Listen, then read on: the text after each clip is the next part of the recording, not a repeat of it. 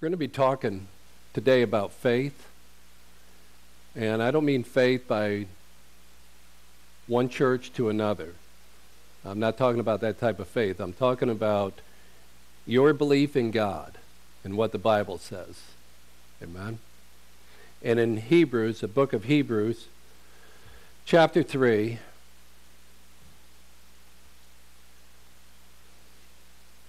it said, "For we are made partakers," verse 14, "of Christ." We are made partakers of Jesus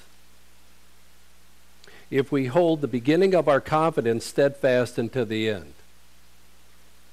We're made partakers of Christ and what He did for us. If we hold our faith, that don't mean that you're just going to a certain church, that you come to this church for the rest of your life and then you die in it. That isn't what it means. It said that you're made partakers of Christ, that He died for you, your sins are washed away. It's a daily thing. If you live for Him until your last day, or up to your last day, when you close your eyes and you take your last breath, you have lived for Jesus. Living for Jesus is really not living for yourself. Living for Jesus is not living for yourself. Living for Jesus is living for Jesus. Okay? You heard me talk about communion, how holy it is, and a lot of people don't get taught that. They don't get taught that at all. That's important. Jesus says one of the things, He says, living for me, you got to love me more than your mom and dad, mother, brother, sister. You love me more than all that. How could you not live for Jesus? Or how could you live for Jesus but love your wife more than Jesus? Or love your family more than Jesus? Or love your relatives? Or love your life more than Jesus? And a lot of people have to admit this. I guess I don't have Jesus first place. I guess I don't. Because I love my wife more than I love Jesus. And this is what Jesus said. You want to get down what Jesus says. What everybody else says really doesn't matter. It's what does Jesus say. And you'll say, well, I've never heard that before. Well, it's in the Word. It's in the Bible. It says it. He says, you're not even worthy of me if you don't love me more than anything. He says, you can't partake of me unless your love is where it should be. And I will say this, it's a growing thing that goes on in your life. And Jesus doesn't look to you and say, oh, so you came to me yesterday. Do you love me more? Well, I don't have anything to do with you unless I'm number one. Jesus is like this. I'm going to work with you. I'm going to work with you all the way up to that last day. But before that last day, I really want you to get in your life where you love me more than anything. And not only that, you even love your enemies. It's like, Jesus, help me. Because I hate my enemies. I want them to pass on. A few of them. And Jesus, this is what God's all about. God actually changes you as a person. He changes you. And you start looking to God in a different way. You look to Him for the most crazy things like, God, get me a new job and I don't know where to go. I don't know where to go, but you know. You know where there's a better job. I'm not treated right where I'm at. Not only that, I don't make enough money. I need you, God. And all at once, somehow, some way, you hear wind of a job. You just say, well, I guess I was in the right place at the right time. That's God.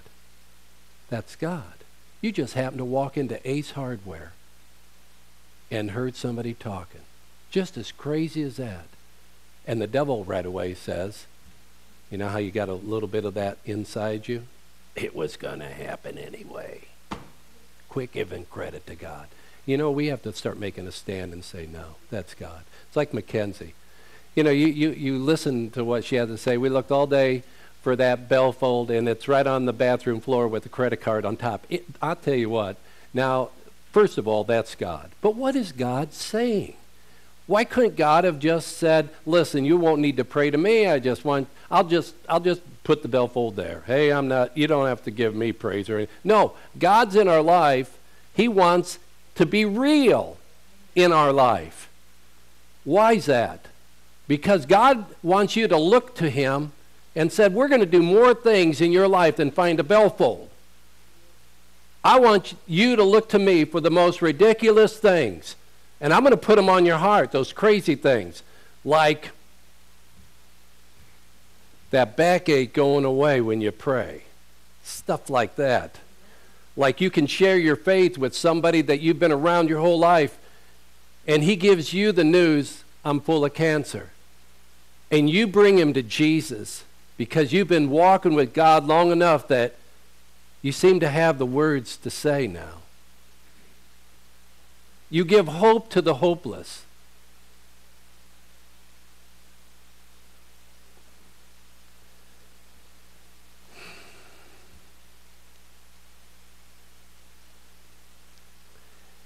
In Hebrews 4:2,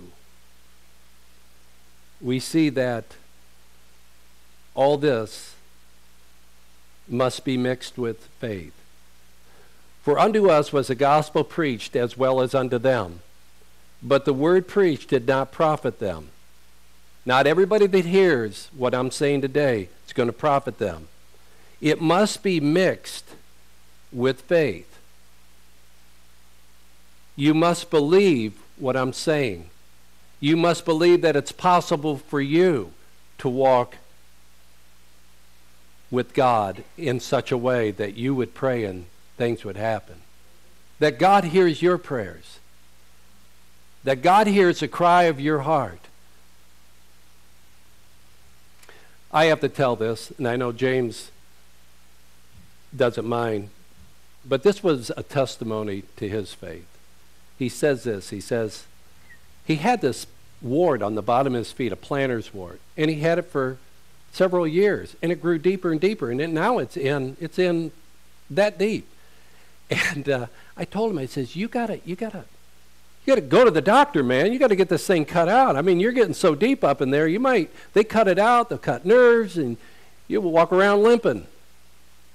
You know, I'm just trying to give him some help, and he's there picking at it. Quit picking your wart on my couch, okay?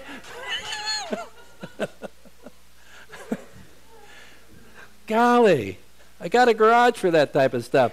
So anyway, he says it's too high. I said, well, I went out in the garage, got a drill, and they had an emery on it. And there I am drilling it. You got to see, Sue got a picture of it. And there I am drilling it, or actually buffing it off. I'm thinking, what I do for this guy? Anyway, so he's on his way to North Dakota up there. By the way, his nickname is Dakota. And he's going up to work in North Dakota, and I believe this is how it went down. But anyway, these were his words. God, I want you to be real to me. I want you to do something in my life that you are real to me. So he calls like a week or two later and says, this is after having the dumb wart for how many years? It's gone. It started dying. It's gone.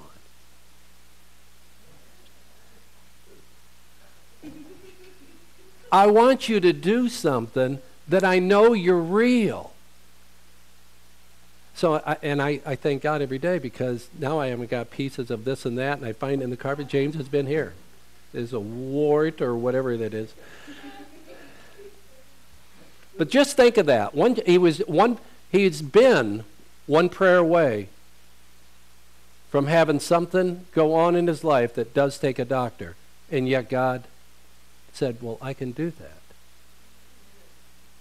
He was just wanting God to be real. So now,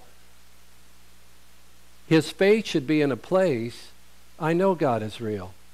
And when he runs up against something else, or he sees something else where people need, he remembers, you did that for me, I know you can do this.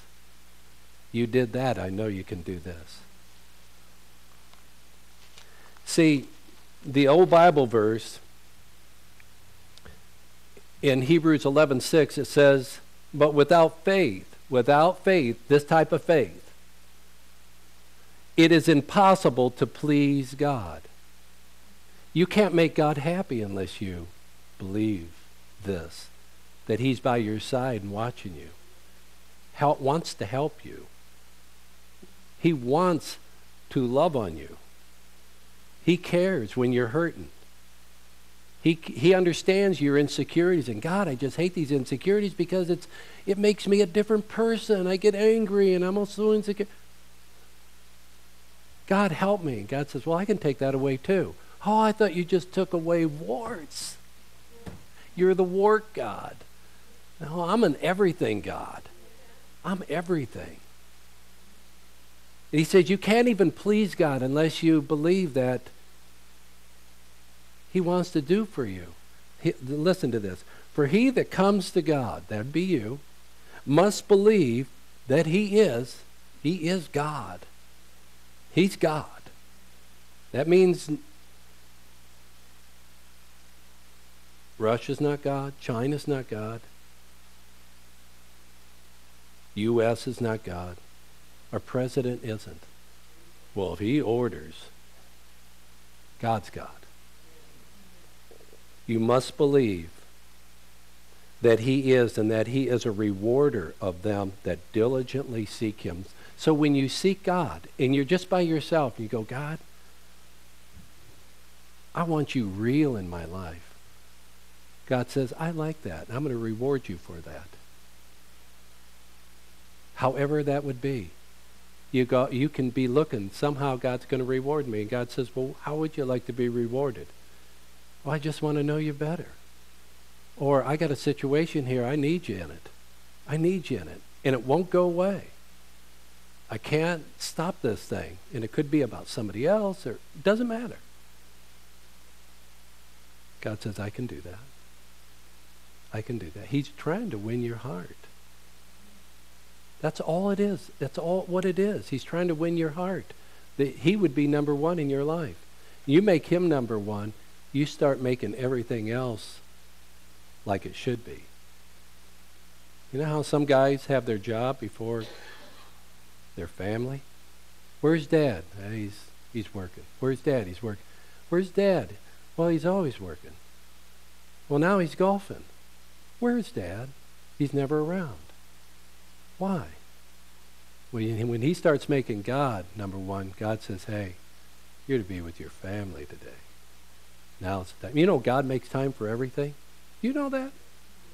God makes time for everything. You can work overtime and still do all those other things too that you're supposed to do. He makes time for everything. That's what kind of God he is. Let me go back to Hebrews 3:15. While it is said, today if you will hear his voice, don't harden your heart as the Israelites did in the desert. If you feel the tug of God today on your heart, if you feel the impression of God, the Bible says, don't harden your heart. What do you mean harden your heart? That old attitude. That ain't God. That's me.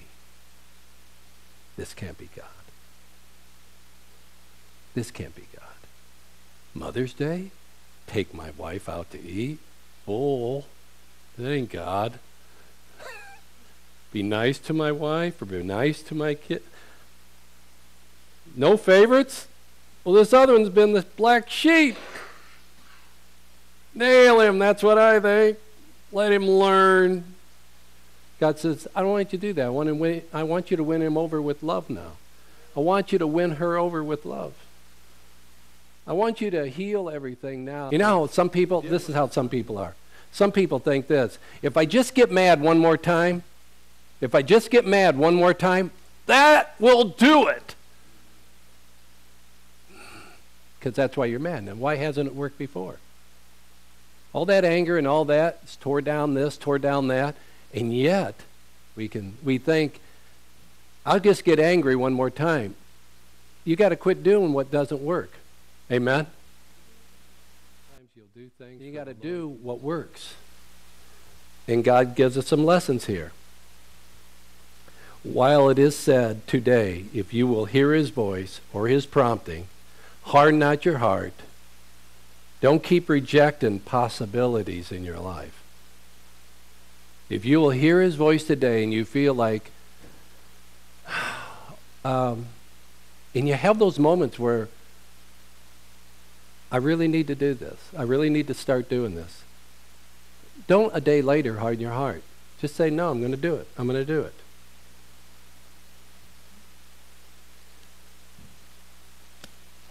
Things that God wants you to do are door openings to change your life. I'm going to read this to you. In 1 Corinthians chapter 2, verse 9, as it is written, eye has not seen nor ear heard, the ears have not even heard, neither have entered into the heart of man the things which God has prepared for them that love him. People haven't even heard about it, haven't seen it. You tell me that wouldn't take faith for you to do some things in God? People don't do that. You've been brought up in a way that if I don't see it, I can't believe it. And Jesus said, more blessed is the man that believes and hasn't seen. This whole faith is like walking with God, being prompted by God, being close to God is different than what the world teaches. Because eyes haven't even seen it. Ears haven't heard it. Hasn't even entered into the heart of God. And God says to you, this is what I want you to do. I want you to pray for your boss and ask him, can I pray for you? Oh. Well, what are you going to pray? Well, I know you got a very sick baby at home, and I just wanted to pray for you and pray with you. I prayed for a person just a few months ago. They called me and said, would you pray for us? And it was a person over in Indiana. They had the thermometer in the mouth or up the rectum of the little kid. I don't know. Doesn't really matter, does it? The mother said, call him so he can pray for us. The child's got a very high temperature. I don't know, it's like 103 or 4 or something like that. She watched it go down. She watched it go down while we were on the phone. She says, I watched it go down. God can do the impossible things. And he tells me, he says, she says it's going down. I go, really? Really? I mean, I do believe, and I do believe to pray. How much faith does it take? I believe if you'll just make a stand and pray, you'll see. I mean, how much faith did James, the wart man, how much faith did he have? We're not going to give you that as your handle. You're still Dakota. How much faith did he have? He says, God, I just want you to be real. How much faith does it take to move God? It just doesn't take very much. Just enough to say, I'm going to give you a chance, God. And after a while, you'll say, no, God will help me. Like Mackenzie says, she says, when I lose something, I've just learned to pray to God. And how loving is God? Would you say you're a very religious person? Not really. Yeah. But look what God's doing for you. Look at what God's doing for you. Does he not love you? He does love you. And what's he doing? He says, come to me. Just come. And believe that I want good for you. But God has revealed them, the things that he wants for us, unto us by the Holy Spirit. For the Spirit searches all things, yes, the deep things of God. What's deep down in the Father's heart. What's deep down in the Father's heart. Don't you want your life to be more than this? Work hard, raise a bunch of kids, and then die. Oh, you've played golf a few times. Shot some clay pigeons. Been here, been there, but don't you want your life to be more than that? That plus, let's put it that way. Nothing wrong with shooting clay pigeons, all right? Nothing wrong with going boar hunting down south. All those things are okay. But you want your life to be alive. Praise God. You want a relationship with God and say, that man worked miracles. How would you like people coming to your, I hate to say it, your wake, but saying there was nobody like him? He did this, he did that for me, he prayed for me, he was in tune with the Lord. And I know if I make it to heaven, I will see that man there because he did the work of Jesus. Isn't that how you want to be remembered? Or do you want to be remembered as the old tyrant? Aye, take your eyes out of you.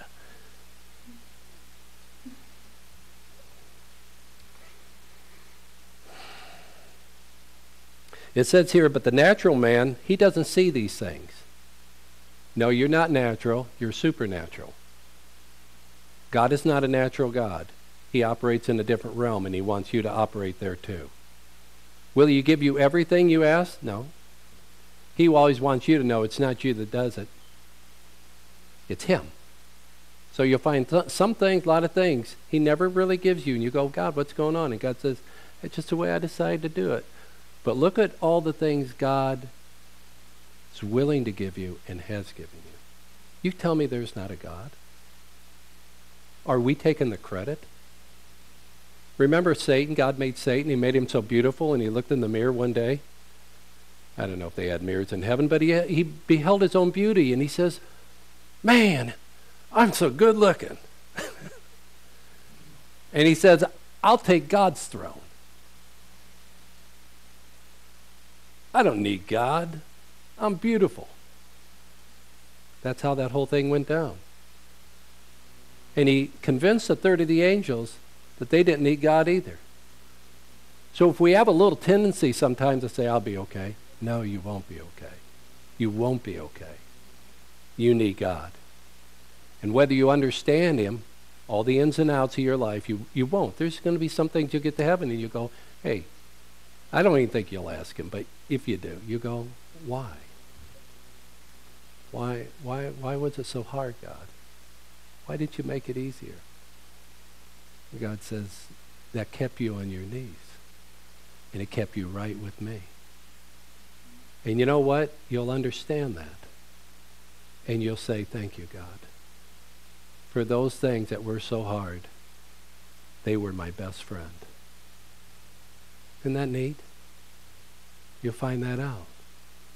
Seems like when we see our own possibilities by ourselves and not with God, we become a stranger to the Lord. We may live our whole life and be a stranger to God. And you mention God to somebody and they go, God. Yeah, God. And it's all about knowing Jesus. That's why God says, and we know in Romans 8:28, that all things work together to the good for those who love the Lord and are called according to its purpose. All things work according to God's will and for our good. Amen. For those who love God. And that's the key. And that's the key. And what's the other key? That we would know Jesus. That we'd be acquainted with Jesus. That we'd be acquainted with the presence of God. I tell people, I says, get in the presence of the Lord. Put a little music on or however you want to do it. But get in the presence of God, however it gets, and it'll change your life. Little by little by little. You'll get up off your knees as a different person. Because God is this. He's all about changing you in your heart. And all at once you find yourself, you're just more loving than you have been before. And all those things that bother you, they just kind of fade away. Not that you won't get angry about something, but it doesn't haunt you all the time. It's like, no, I don't even think about that anymore. I can think about it, but I learned it's a waste of time. Amen? And it's all about Jesus Christ. And if you don't know Jesus as your Lord and Savior, he can be one prayer away, just like James was one prayer away with the heel in his foot. you can be one prayer away from knowing God. For God coming into your life and say, I will make myself real to you. That you would say, God, Jesus, I want you to be real in my life. I want you to come into my heart, and I want to be different. Yeah, I'm sorry for my sins. I know I've been a creep different times, and I know, forgive me of those sins. David said, forgive me of the sins of my youth. But everybody's done stuff. They don't want to go uptown and tell them everybody about it. It's like we hide that stuff. But the thing is, God knows that stuff. And it's just one prayer away from God, you asking God, please forgive me. Let the blood of Jesus wash them away. And I purpose in my heart to change things. I purpose in my heart to change today. God, I'll need your help, though. I'll need your help. And if you do that, the Holy Spirit will come in and your life will start changing. And you'll start understanding God in a new light, in a new way. You got to know Jesus Christ as your Lord and Savior. Amen? He's got to be Savior, but he's your Lord also. Amen?